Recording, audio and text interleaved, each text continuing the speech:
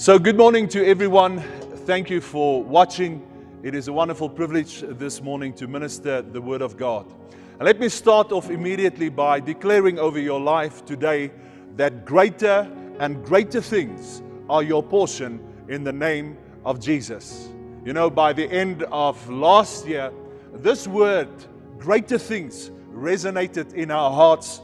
And for the year up to now of 2020, we are declaring greater and greater things are our portion. And this is God's heart and God's will for us. And I trust that by faith, you can grab hold of this word. This morning, we're going to enforce this word. Greater things are your portion today. Now, we as a people are standing on a very powerful scripture, and I just want to amplify the scripture and let it resonate in your hearts this morning. 2 Samuel 5 verse 10, David became greater and greater, for the Lord, the God of hosts, armies, was with him. Now this morning, in the name of Jesus, I want you to know that God is the same yesterday, today, and tomorrow. He is not any respecter of any person. Simply meaning the same God that took David's life and that made him greater and greater yesterday is the same God that that's able to take your life, take our lives, and cause us to become greater and greater today. He is the same God that can push you and thrust you into your tomorrow and make your life greater and greater. Now, I can just sense in my heart while I'm speaking that some of you are saying, Pastor, you know, you are declaring this morning greater and greater things. Yet for me, it feels like the year 2020 has become worse and worse, not greater and greater. It has become more challenging and challenging, not greater and greater. And this is precisely why you need to hear this word, and why this word, greater things, must resonate in your heart and must be amplified in your heart in this day and in this hour. Let me say this to you today, that God is not the author of negative things. But I want you to be clear that God is the God that can take all your disappointments. He can take all your defeat, your failure, your suffering, the despair, the discouragement, the difficulties that you are encountering, the challenges and the circumstances that you are encountering and experiencing right now. God has the ability to take all of those things and use it as a very powerful ingredient, to use it and to bring greater things in your life. Believe it or not, God uses these things because His Word says that all things work for the good for those who love God. And God just has a way to use the negatives in our lives and use it as such a powerful catalyst to bring greater things and to bring an explosion of greater things in our lives. I want you to know that fire needs the catalyst of fuel to be able to burn. I want you to know that dynamite cannot explode without fire. And I want you to know that sometimes the negatives in our lives will be used by God as such a powerful catalyst to bring about an explosion of greater things. This is God's heart, and this is God's will for us in this day, to be thrusted forward with greater things. And therefore you need to embrace, and you need to be sure today that God is at work, and that God is using the negatives in your life right now to set you up for greater things. If I look at the life of David, you know, David did not have it easy. He started off with humble beginnings. He started off as a shepherd boy. Many Bible scholars say that he was an illegitimate son. Many believe and many know that he was just a shepherd boy, one side, rejected, not recognized. But in spite of the difficulties of David, it is clear to me that God used the negatives in his life to set him up for greater things. He had a few private victories. And the one public victory that he had was very soon met with jealousy and with rage and with violence. And for 13 years, he had to run for his life because a mad king, King Saul, with the armies of Israel, pursued him and tried to destroy him and tried to defeat him and tried to murder him. He barely escaped with his life time and time again. He eventually became a leader of a small rebel army. And that small rebel army, with him leading, endured difficulty upon difficulty, hunger, thirst, escaped with their lives, had to fight off armies, had to fight off neighboring armies. Even at an occasion, a neighboring army came into their small village, plundered everything, abducted all the women, all the children. Bottom line, David endured many difficulties, many disappointments, many negatives. Yet God used those things to set him up for greater things. I want you to understand, and I want you to take hold of this today, man and woman of God, son and daughter of the kingdom, that God is at work in your life. And no matter what you are enduring right now, no matter what you are experiencing right now, God is setting you up for greater things in the name of Jesus Christ. Now, when I again look at the life of David, being confronted with all these negative aspects in his life, David never became bitter. He became better. He never allowed the negatives to make him bitter, but he had a secret. And today I want to share that secret with you. He lived by a secret in God. And because he lived by that secret in God, he never became bitter. He became better. And because he became better, and because his heart was with God, God could optimize his potential. And God could, in spite of the negatives, use it as a mighty catalyst and ingredient to set him up for greater and greater things. I want to declare over your life, like David, you will be a man and you will be a woman that will not become bitter. You will be a man and you will be a woman that will become better.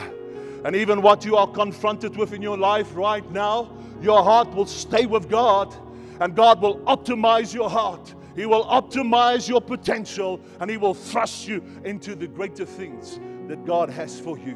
Now, this is the secret that David lived by. And you can write this down this morning. Number one, David turned his worries into worship. I'll say it again.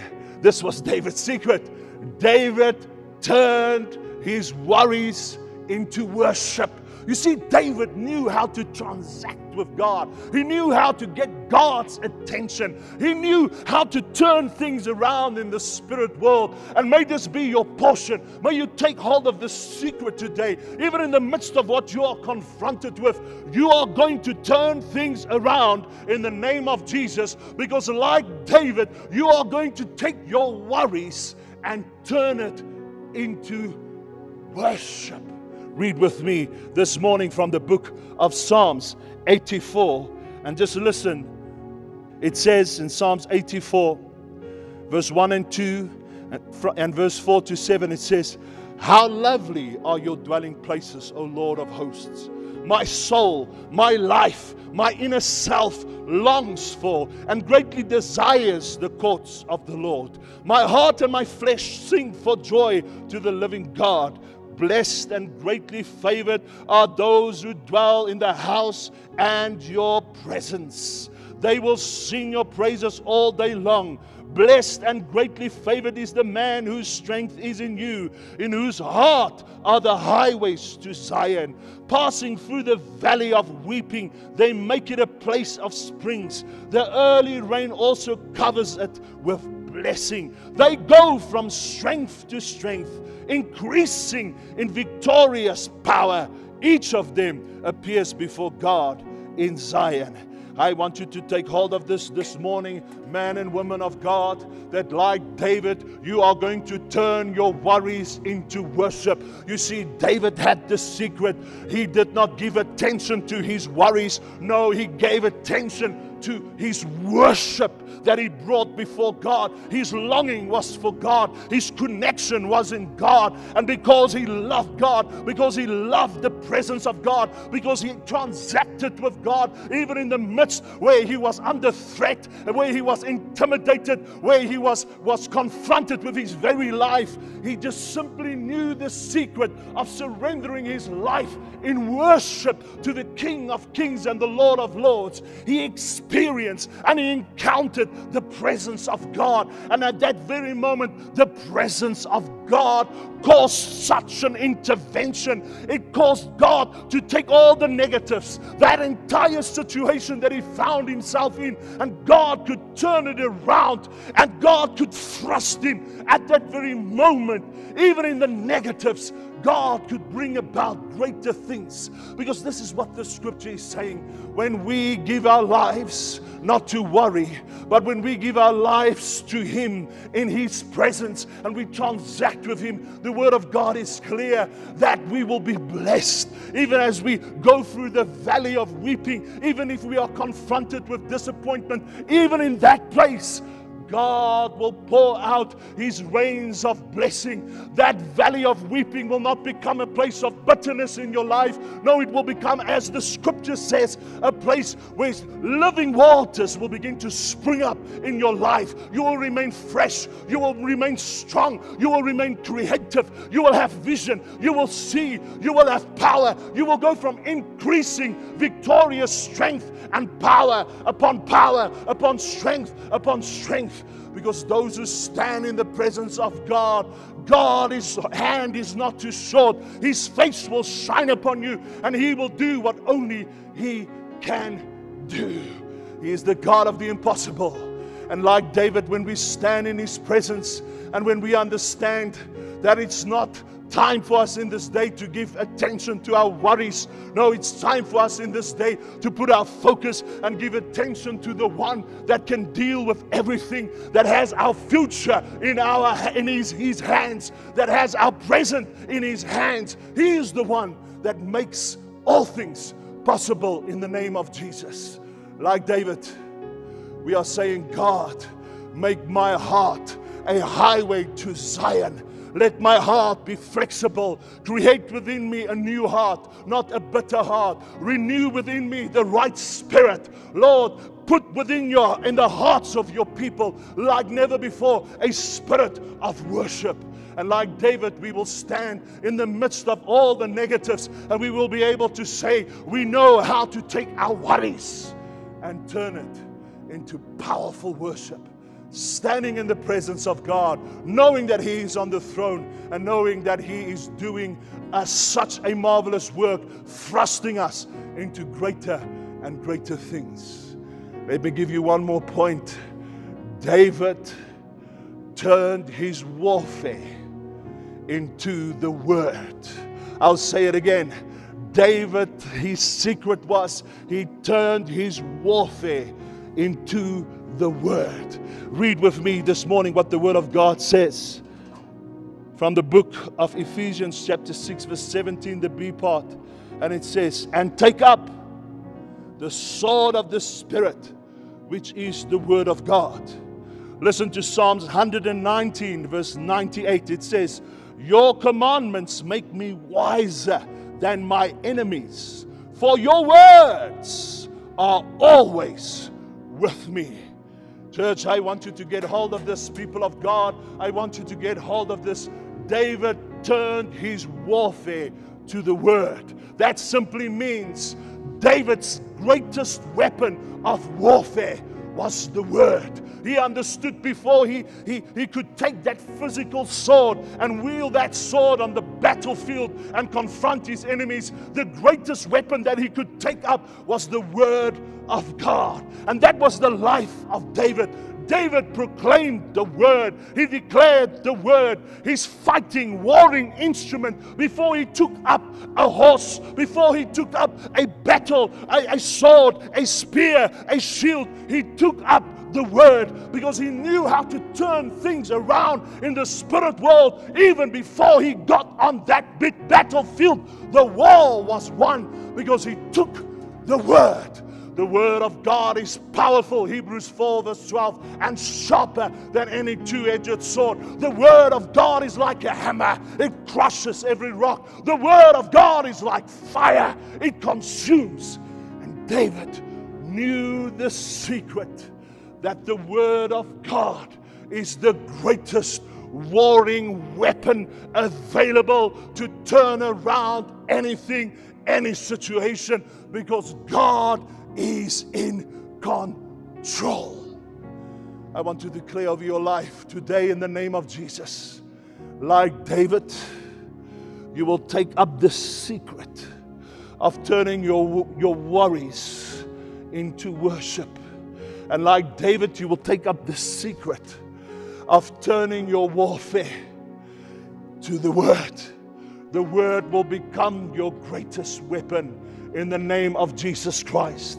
And right now you are maybe where you are at, confronted with things that you never knew were possible and that you never knew would come your way. But I want you to understand this, that God is in control and God knows what He's doing. And God is going to use all of these things that's happening, the good, the bad, and the ugly. He is going to take all of these things as a powerful ingredient and catalyst to bring about an explosion of greater things in your life. In the name of Jesus Christ. I want to close this morning. And David became greater and greater, for the Lord God of hosts was with him. And I want to declare over your life, you are becoming greater and greater, for the Lord God of hosts is with you. You are not going to become bitter. You are going to become better. You are going to take up the secret of David. You're going to turn your worries into worship. You are going to turn your warfare to the word.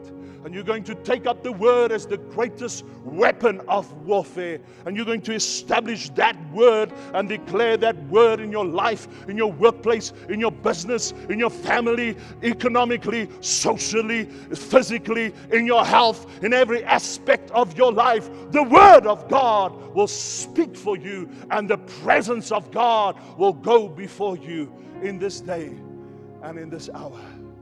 Kingdom people, God bless you. Take the word of God today. Rise up in your spirit and that know this morning, if God is for you, who can be against you? Greater things is your portion in the name of Jesus Christ. We thank you this morning for your steadfastness. Thank you for your faith. Thank you for believing with us. Thank you for your giving.